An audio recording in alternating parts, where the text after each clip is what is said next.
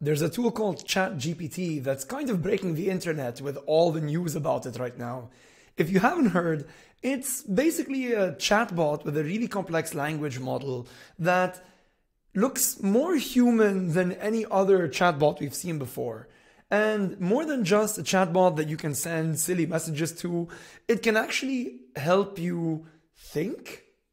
At least that's sort of how I'm putting it to the people who ask me what I think about the potential for ChatGPT is to impact UX design as a field. And I think the best way to show you why this is going to be so important for the way we write, the way we summarize user research, the way we think and get opinions is to show you. So I have the website up here. It's made by OpenAI, and you can actually create an account yourself for free. If I move my face, you'll see here, try ChatGPT, and it'll let you do that for free. And so I'm going to log into my account over here. And for this first video, I want to show you how ChatGPT can impact the end of the user research process. So in this particular case, we've gone out and learned a whole bunch about the users for the business we're hired by right now, which is a company that aims to help busy parents make healthy meals for their kids. And so I went out, interviewed 24 people, 12 dads, 12 moms, and now I'm at the point where I need to summarize the information and build a user persona. And so typically I would have to sit there and kind of synthesize all this information, but I kind of have the bullet points in my head of what are the most important things. And so I can come to ChatGPT and be like, generate a user persona about a busy mom who lives in the city that wants to make sure her kids eat healthy without compromising time away from her hobbies and career. So very simplistic for now, but this is sort of the gist of what I learned from my user research. Of course, there's more details than that, but we're just talking about the general user persona for now, not the specific details that we're going to use to build other things. So I can come to this ChatGPT and hit enter and start a chat thread with this bot. And now it'll build me a full user persona with the actual bullet points and the summary. So we have the name, age, occupation, location. We have the summary, and it'll start giving me this paragraph, which is pretty cool. All right. Okay, we'll give it a moment here. I love watching this thing write. It's so cool. It's like watching someone on a Google Doc, but a person who never gets tired and writes at the same word speed per minute. All right. Let's see now. Awesome. So we can read through this. And what's cool is we don't have to live with what it gives us, right? This is an actual chat, as if you're talking with someone who can understand the meaning behind the language that they've written. So despite her busy schedule, she's always on the lookout for quick and easy meal ideas in her free time, practicing yoga, researching ways to make meal prep more efficient. But in my case, this doesn't make sense because what I meant by my prompt is that she doesn't actually like cooking so much. So I can say, rewrite it, but this time Samantha doesn't like cooking.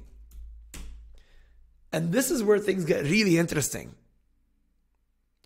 So now it's going to start writing again. Despite her busy schedule, makes it a priority to ensure her kids eat healthy and well, but she doesn't like to cook. And so what's going to happen is you'll see that throughout the paragraph, but cooking is not one of them, right? Without spending too much time in the kitchen, frequently uses her phone and tablet, search for meal delivery services. Perfect. Now we're really touching on what I intended with my original message. I could have maybe put those in the original prompt, but that's what's beautiful about having a language model. Thinking isn't always perfect on the first try, right? Like in the creative process, you're going to put something out there. And then once you look at it, you'll actually know how you can massage it and reshape it into the right thing. And so now this is looking really cool. But because it's a natural language model, that's very complex and has billions of different data points, I can actually say, write this in the format of a user persona, because now I've gotten it right. So we're going to do that.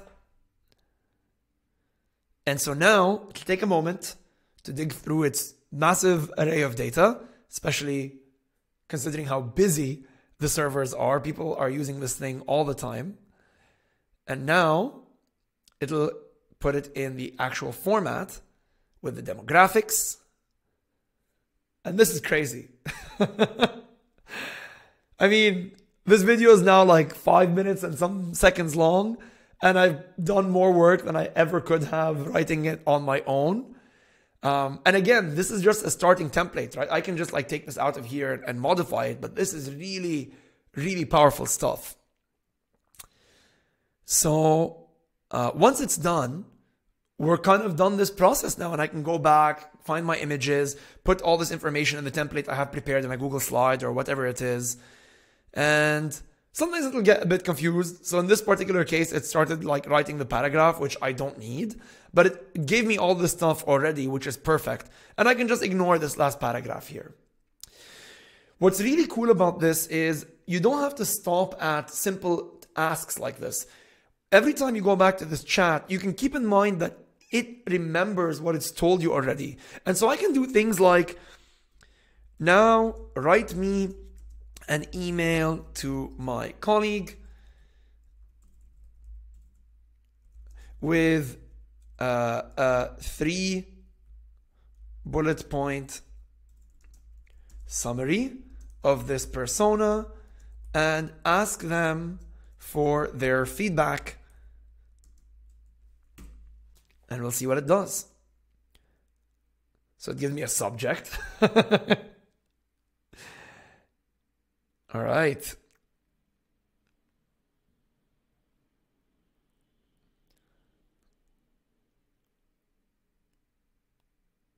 And hopefully it can count correctly. It can. Nice. And that's it. I can copy and paste this email and send it over to a colleague, and then copy and paste the demographic persona here that I have into my Figma or Google Slides and start tweaking it if I need to. And I have a nice paragraph if I need to share that with anyone that is asking for some more detail or depth. And that's how ChatGPT is going to impact the writing of user personas and the synthesis of user research. So I'm going to keep poking and prodding at this ChatGPT thing to see how else it can kind of impact the work that we're doing as UX designers. But I thought this was an interesting start. This is by no means perfect, and there are many disclaimers around, paying close attention to the details it's giving you to make sure it's actually representative of the research that you've done. But I think overall, this is a huge benefit for people who find writing difficult, who are busy. Maybe you're a freelancer or you're working alone in a small company and don't have time to put in so much emphasis on the different cycles of your work. So this way you can have a colleague with you for free for now that will help you with simple tasks like synthesizing information and especially tasks that are focused on language. Let me know what you think, and I'll keep sharing videos as I dig through this and learn more, and hopefully help you guys with your journey and learning more about the impact of AI in UX. Cheers.